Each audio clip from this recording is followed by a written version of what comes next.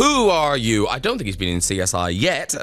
Matt Smith is my guest this morning. How are you? I'm very well, thank you, Graham Norton. I met you at Comic Relief last night. We bumped into each other in the corridor. Yes, we did. And we had one of those starry moments. And then you saw someone else and went, oh!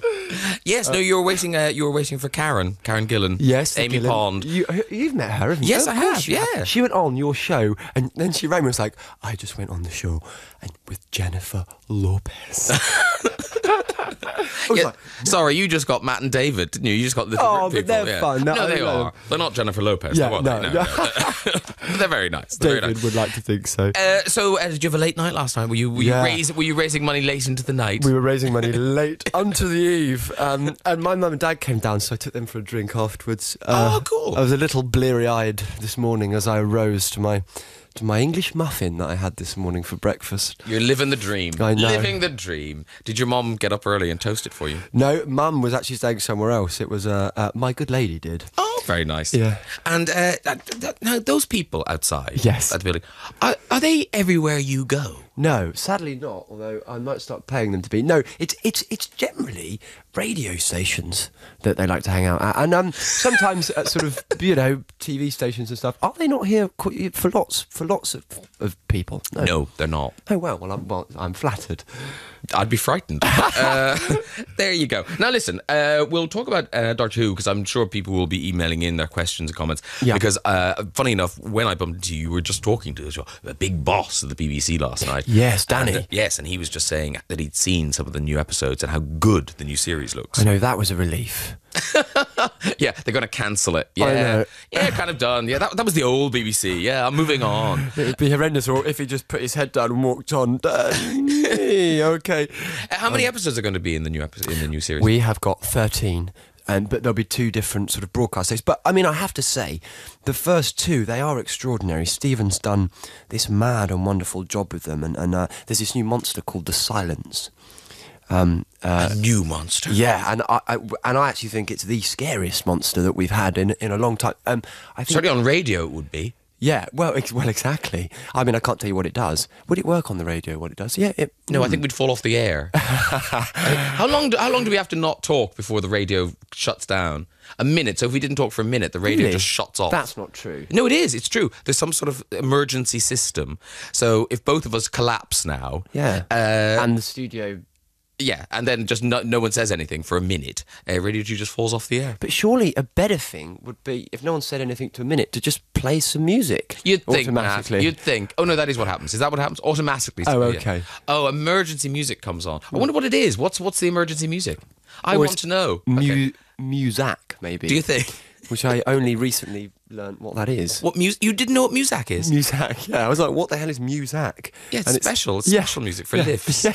Yeah. Lifts and places. Right, tonight, 9:30, BBC Two. Yes. We see a whole different side to Matt Smith. You're playing Christopher Isherwood in Christopher and His Kind. Yes.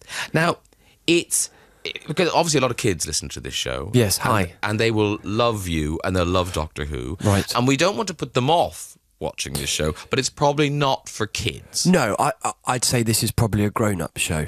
Yes. This is one for the grown-ups. And it's on at 9:30, so most of them will be in bed. And It is a weekend though, so you know. you never know, do you? Please, please, please. And then when they see it, they'll start crying. Yes, perhaps. And Doctor Who's going to be on really soon, so wait for that. Yes, I would wait for that. Now, for the adults who are going to watch it, Yes. it's a terrific, it really is, it's an amazing film because I wasn't familiar with this book. It's a 1976 memoir that Christopher Isherwood wrote, which told, because obviously the famous books, Mr. Norris Changes Trains Yeah. and Goodbye to Berlin, they were kind of a fictionalised account of what really happened to it. Yeah, exactly. And it's, I mean, his prose is amazing. He writes in the most sort of interesting way. It's weird, and I don't know what it's called. I'll probably get this wrong, and there'll be sort of literary buffs around the country going, "Oh my God, you fool!" But it's the first person removed or something like that, where he refers to himself as Christopher. Oh, I see. In the books, obviously, I don't know. There's such a sort of lyrical quality. That sounds so generic, doesn't it? But there really is in the detail of his prose, and I wasn't familiar with his work actually, but I've since grown to become very fond of it. Yeah. I would recommend it for a beach. Very good. No, because the story, because when you watch it tonight, if you watch it tonight, there are lots of echoes from the story for Cabaret. Yes, of course. Based on, but this is a much grittier version of what happened to him in Berlin. Yeah, it is. And I think it's about him going to Berlin as a man in that period of time in like the 30s and being liberated sexually. Yes. Why did I whisper it? I don't know. I can say sexually. Yeah, you can say sexually. Yeah, you know, but you know, it's about him finding his identity, but also it's about the sort of mad characters that he meets, and it's very interesting, I think, to watch a person who has written all this great and very now historic work see it all unfold. And what's interesting is some of the people are alive. I mean, Christopher Isherwood's long-term partner, Don. You met him. I went out to see him in his home in Santa Monica, and he's the most charming man. And you know, it's so weird. Like, he'd just been painting Brad Pitt for because he's a portrait artist, and on his wall he's got this thing called the Hockney Hallway, where Hockney's just basically sort of, because I think they were all pals, given him loads of these wonderful paintings, and he's got the only self-portrait of Tennessee Williams, which is brilliant. But he was such an odd-looking guy, Tennessee Williams, and he, you know, about the age of 19, I think. Wow, he drew this thing. Yeah. So, but honestly, his house is littered with the most wonderful art, and he was a very charming man, and. It was great because I kind of picked up the essence of Christopher from him. He said what was really sort of... he said, all the great things I've learnt in my life, I learnt from him. And I really got a sort of lasting sense that he was just profoundly in love with him. Because obviously, I mean, kind of dare I say it, there was a huge age gap. And to look at them aesthetically, it looked quite odd. Yes. Because he looked very young, Don. He was. Well, yeah. He was, yeah. But they were really deeply in love. And it's interesting because I think originally he said he didn't sort of approve of you as he thought you were quite you weren't great casting. Yeah, but he totally came round. That's good, isn't it? Really? Well, no, it is. But that's what I wouldn't have brought it up if he'd gone. And he still hates your performance to this day. I know. That seems to be following me round a bit. I don't really approve, and then people slowly accept me. And he lent there's a prop in the film. Yes, which is real.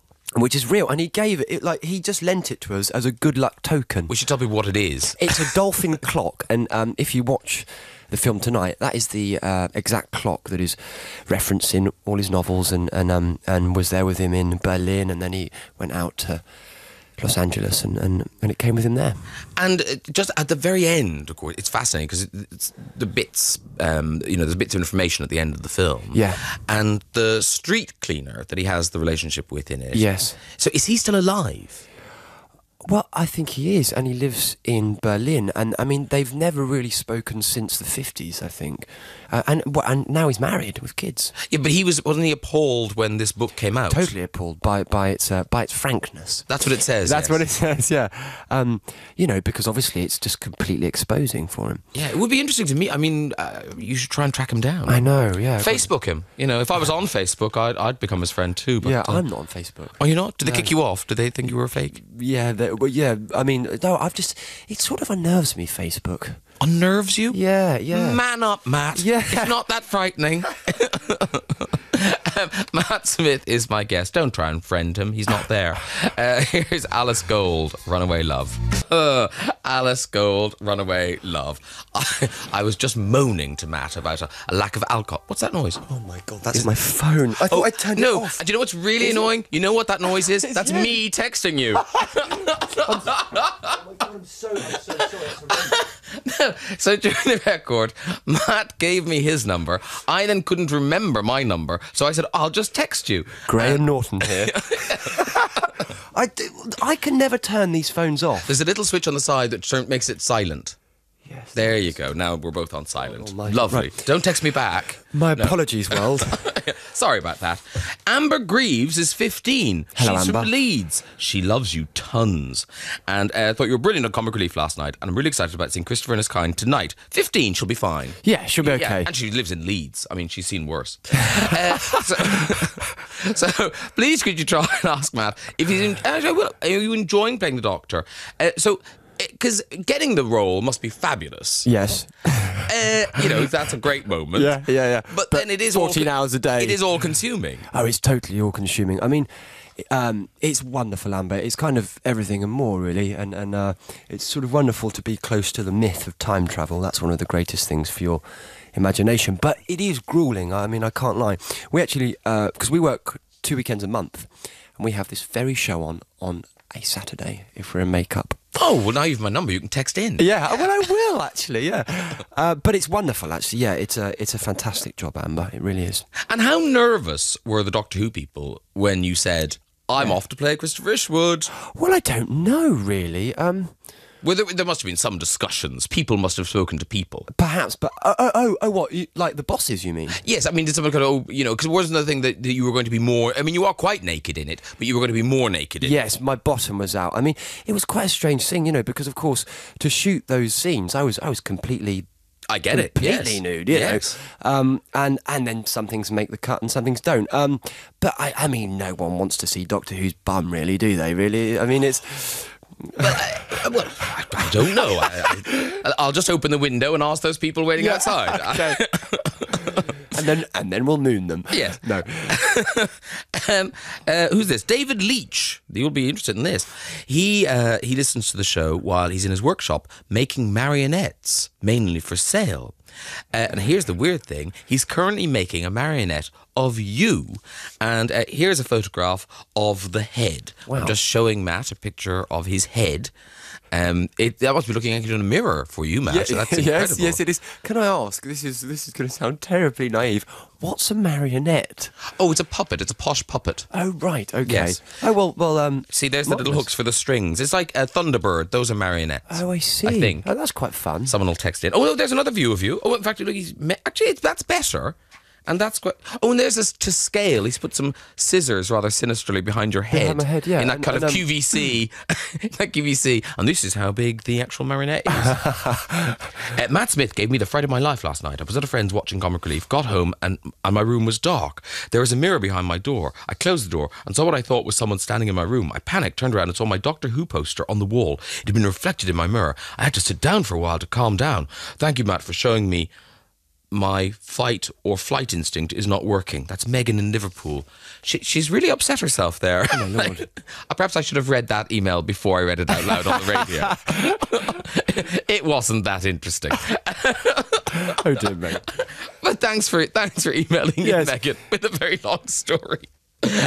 We always ask our guests to choose some music, and you've chosen a fantastic track. What have you chosen? I have chosen a Neil Diamond song called Crackling Rosie. Oh, is there any particular reason? Yes, because my best friend Nick, he plays it a lot, and he has this wonderful spirit, and it reminds me of him. And God love the boy, he's gone to Russia to get married.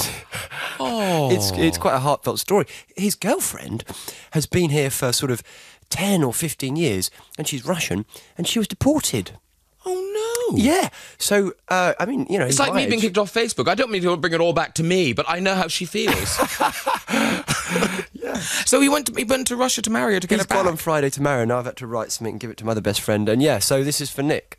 Oh. Good luck, buddy. You're going to need it, kid. Oh, they're getting married today? No, they're getting married on Tuesday. Oh, well, good luck for Tuesday. Yeah. Yes, I hope he's listening on the internet or something. Here's Neil Diamond, Crackling Rosie. Thank you very much. That is impressive. It is, isn't it? Yeah. This is the man that plays Doctor Who. Do you know what? I've never seen Doctor Who because it's too scary.